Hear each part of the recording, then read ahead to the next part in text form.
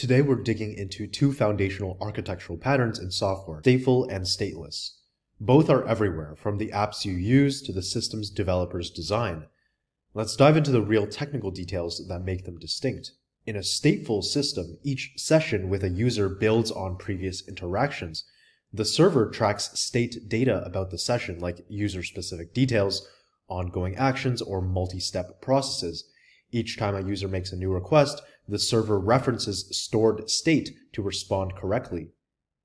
On the other hand, in a stateless architecture, every request stands alone. The server does not store any information about previous requests. Each one has to carry everything it needs to be processed.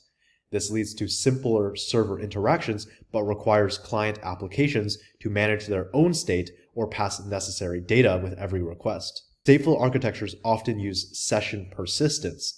This means that session data is stored on the server and tied to a unique identifier for each user's session.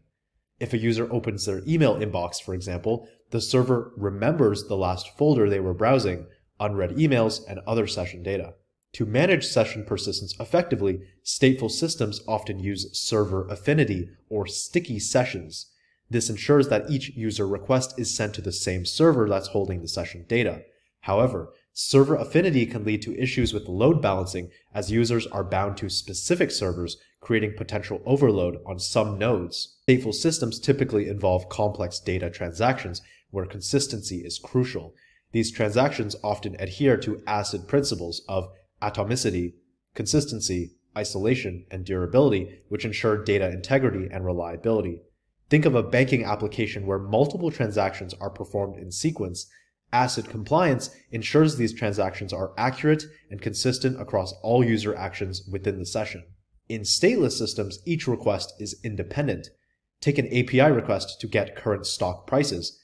Every call must include all needed information, like authentication tokens or request parameters, because the server doesn't remember prior interactions. One major advantage of stateless architectures is scalability. Since the server doesn't retain any session data, requests can be distributed to any available server. This allows for horizontal scaling, where more servers can be added to handle growing demand without complex session management.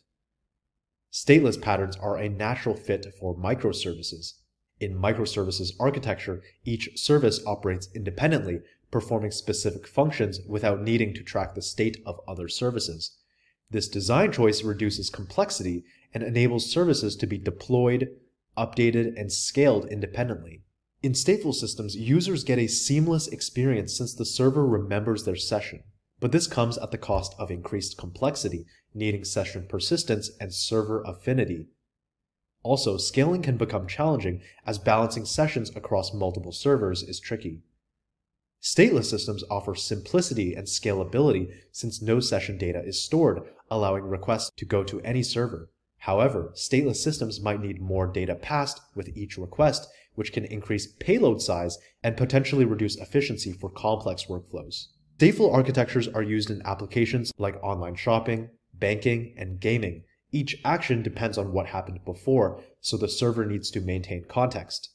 Stateless is ideal for services like REST APIs, cloud functions, and microservices, use cases where independent, fast, and scalable transactions are prioritized. So when should you choose stateful over stateless?